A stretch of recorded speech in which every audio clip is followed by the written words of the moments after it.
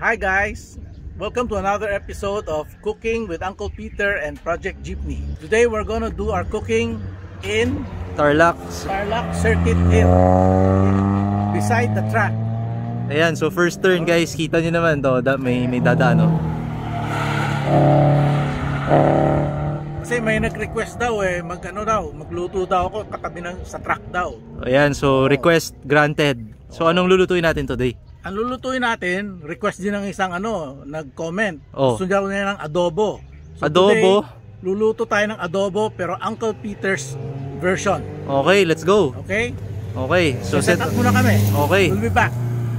So habang nagsiset up yung dad ko guys, nood muna tayo dito ng mga cars na to. This Mustang is on 18x11 wheels with Nankang AR1 tires. Ganda, oh. And tapos meron din tayong GR Yaris na naka-Akrapovic and Venturi intake.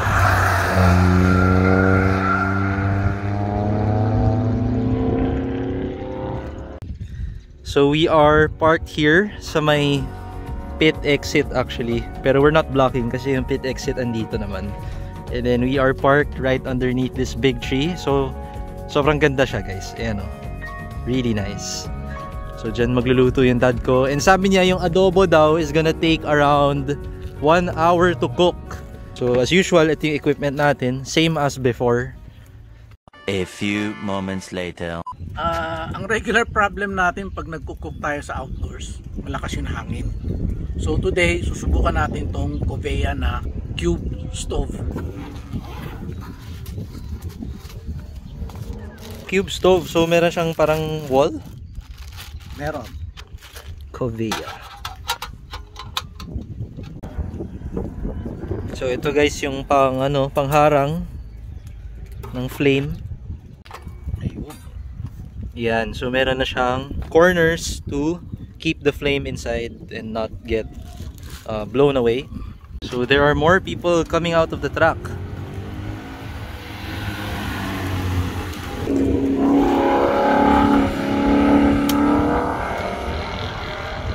Sobrang lakas yung hangin. I'm sure you can hear it sa mic. And meron ng tiny flame dyan sa loob. Habang nagpapakulo tayo ng water para sa adobo, ito yung mga ingredients na kailangan natin. Siyempre, meron tayong toyo. Meron tayong asin. Salt. MSG. Nako, pinagbabawal. Sugar. Pero depende, tingnan natin. Some oil. And then we have garlic and star anise. Okay. Garlic, star anise.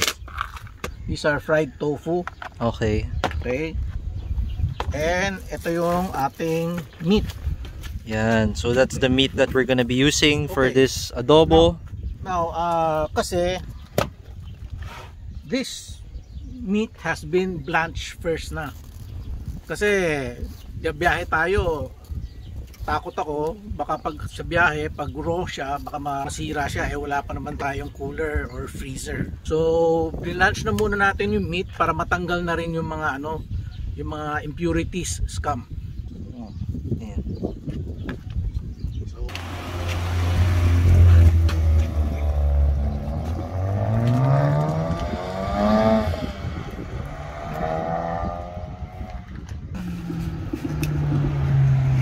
So guys, kumukulo na yung water. So ano na yung next natin? Umpisa na natin yung timpla. Okay.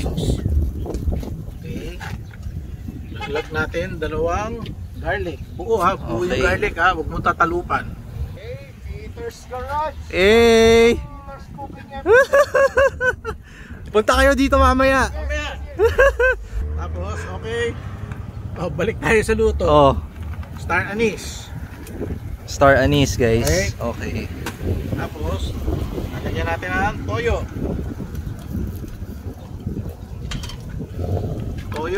Wala, tansya rin. So yung toyo guys, tatansyahin niyo lang daw. Ooh. Hindi pa. Mamaya, tikman natin mamaya yan. So basta maitim, okay na yan siguro? Oo, syempre kasi ang adobo kailangan medyo brown ang kulay, di ba? Yeah. So, sa tingin ko pag nilagay natin lahat to aapaw eh. So titingnan na lang muna natin ha. Drop your pre-blanch pork. By the way, ang cut nito, this is liempo. Maglagay kayo ng allowance kasi maglalagay pa natin yung tofu later on. Okay.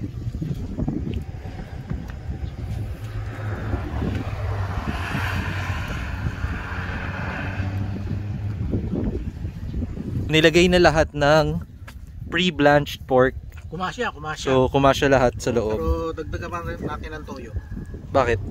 Wala eh, pangit yung kulay eh. Okay. I think aapaw na yan pag nag-boil. Medyo obvious na. Uy! Piga ah! Piga! Okay, tapos lalagyan natin ng by the way, hindi na natin lalagyan ng oil kasi maglalabas na ng oil yung taba nito eh. Natin ng asin.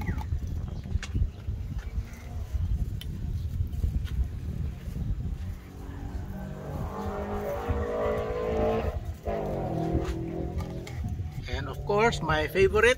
Nako. And everybody's favorite. Nako. MSG pa nga. Sakto dumaan pa si Orik habang naglalagay ng MSG. Ano ba yan? So pag nalagay na lahat ng stuff, hintayin mo lang na mag-boil. Palambutin muna natin yung baboy bago yung tofu. Kasi yung tofu, nagsisip-sip siya ng sauce nito eh. Grabe, pigang-piga oh. So kung sinabay mo yung tofu dito, lahat ng alat mapupunta sa tofu, sisip-sipin niya lahat.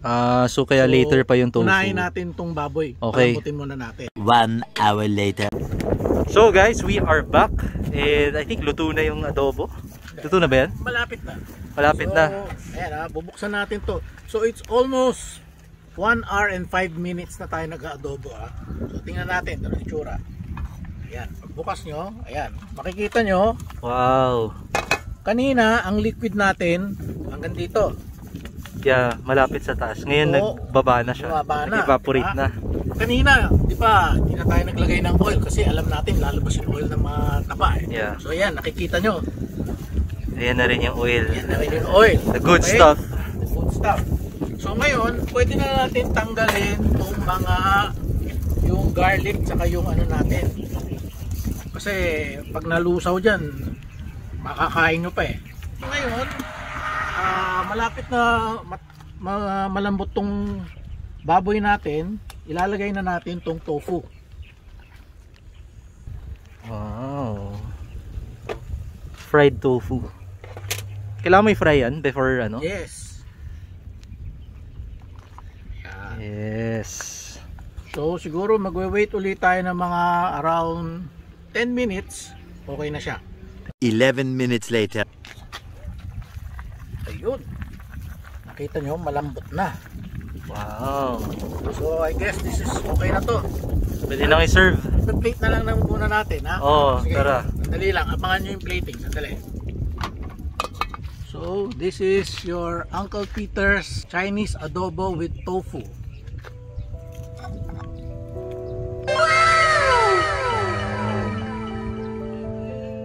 Sarap. Mag-invite tayo ng mga your truck friends to taste Oo nga, this. so andun sila ngayon. Papasubok natin sa kanila tong Uncle Peter's Chinese Adobo with tofu. With tofu. Ayan. So guys, busy pa sila. Nasa truck pa sila eh, so mauna na kami kumain.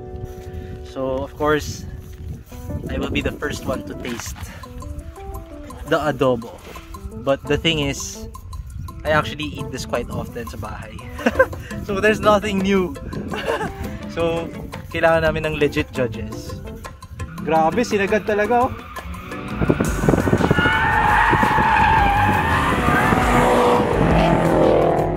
So guys, kain na tayo. So yung meat muna.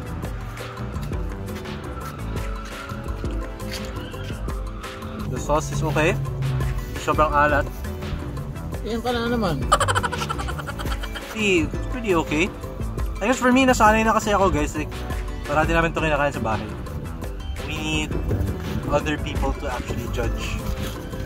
So for me, success naman siya. It's accurate to what we eat sa bahay. So, hintayin lang natin dumating yung mga friends ko. Ayan na guys, palakad na sila dito. Sweet naman nila, nakapayong pa sila. Sana all. Sana all. Welcome to Uncle Peter's Project Jeepny Restaurant. Pop-up Project Jeepny Restaurant. Ayan. So we got 2 Chinese guys here who will be trying the Chinese adobo. So they will tell us how Chinese it is. Ayan. Ayan na. And this was cooked here. Oh, kanina lang habang nagupakan kayo doon, nagluluto yan dyan dito. Lagyan nyo ng sauce. Kailangan may comments ha. Ganda mo naman yung... joke lang. Sabihin nila bias oh. No. Din dyan. Everyone knows that I'm arte with food. That's true. You know guys, whenever I go to Ivan's house, masarap parati yung food. Magaling din magluto eh. Ayan na. Oh! Parang bayad yung reaction eh. Hoy, baka sabihin nila bayad yung reaction. No, swear, ang sarap talaga. Ha? Comment naman para alam nila. Baka sabihin nila binayaran ka lang namin. No. All the flavors are really good.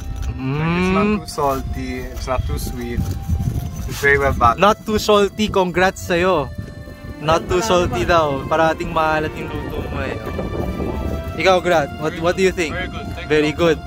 So pasado sa dalawang Chinese boys. Better than Chinese restaurant. Oh! The taste is simple, but then very delicious. Lutong Every day. yes, oh. Yeah, so guys, sinasabi ko nga we eat this every day. It's very well rendered. Well rendered. Wow. Such deep vocab. Melts in your mouth. Oo nga, actually it melts in your mouth. Very tender pa. Okay. So legit pala yung luto mo.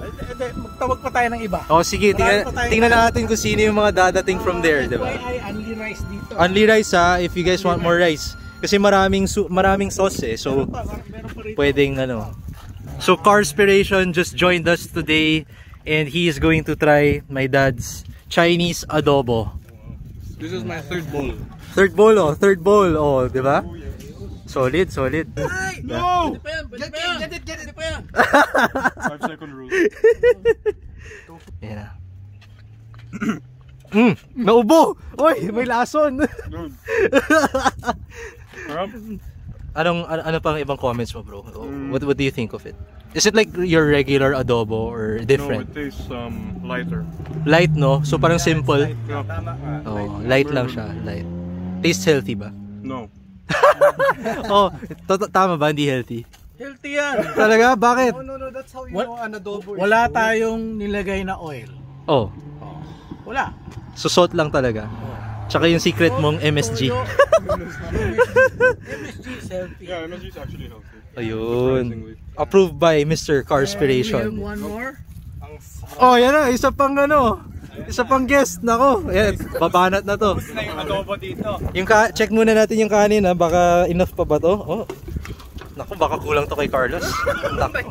Ni Uncle Peter, yan na yung buong ni Carlos. Bigay mo na daw yung buong rice cooker kay Carlos. So, kunin mo lahat, Carlos. Yung tofu, yung taba, yung laman, tsaka yung sauce. Okay. Ano yung sauce?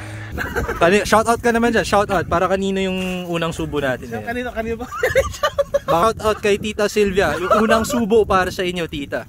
Ayan na. Yung taba. Parang nasa Taiwan na. Sarap ba? Parang nasa Taiwan. Wow! International na tayo. No, hop. Sarap ba? Sarap. Oo. Uy, baka nagsisinungaling ka, bro. Grabe, parang Kanino ko parang yung luro fan sa Taiwan. Wow, naks naman, Chinese ah. Ayan na, sumubo na nga. Nako. Sarap ba? Comments. Much better than what I usually get. Talaga? Yeah. How would you compare to Filipino adobo? Hala, di na nakasagot. So good, hindi na ako makaisip. Incomparable ba? Ano? Sarap. Wow. Hindi na maintindihan Pwede yung na lasa, ba? hindi makapagsalita. Yan, wala nang makukuha yung mga yan dito. Puro sauce na lang. Sarap. Lahat sila puro sarap, pero hindi nila bakit masarap. May magic kasi. Ayan na, +4. Welcome to Uncle Peter's pop-up restaurant. Late na kayo dumating, so wala nang kanin. Okay lang. Ayan na, ayan na. Ako, nakatikim na ako a couple weeks back. I am good. Oh guys, if you watch the previous episode, yun si Oric. Take 2 na yan. Nakakarami na yan. Nakakarami na Oo. ako. Ayan. Comments. Sapa. Kulang yung isa. Hindi, kasi toko yung nakain ko eh. So, siyempre yung toko, ang ginagawa lang yan, absorb na lang yung sauce. So, Tama. Ayan. malambot yung meat. Malambot. Taba. Well, clearly not healthy. But, Alright. yeah. Okay, so approve. Oh, okay. Okay naman. Kumain na ba kayo? Ay, tsaka hindi ganun kaalat. Ayun, hindi maalat. Yeah, hindi maalat. Oh, kasi pag maalat, ano yung magpapag-giveaway daw siya. Ayan na. Parang napilitan magano ha. No, it's good. It's really good. Seryoso ba yan? Yeah, ang tender kasi. I like it. And it's not too salty also. Di maalat. Good job. Di maalat. So pasado. Oh, since ubos na yung ubos na yung adobo, mag-outro ka na. Ha? Outro ka na, ubos na yung adobo eh. Oo nga, ubos na. So guys, thank you for watching this latest episode of our Cooking with Uncle Peter and Project JEEPny. Okay. Sabihin mo sa kanila mag-like and subscribe naman. Please like and subscribe to my son's channel. Yun. Tsaka click that notification bell. Comment lang kayo sa baba kung anong gusto nyong lutuin natin next. We will try. Yun. Okay. So see you next time. we'll see you guys next time. Goodbye. Yan.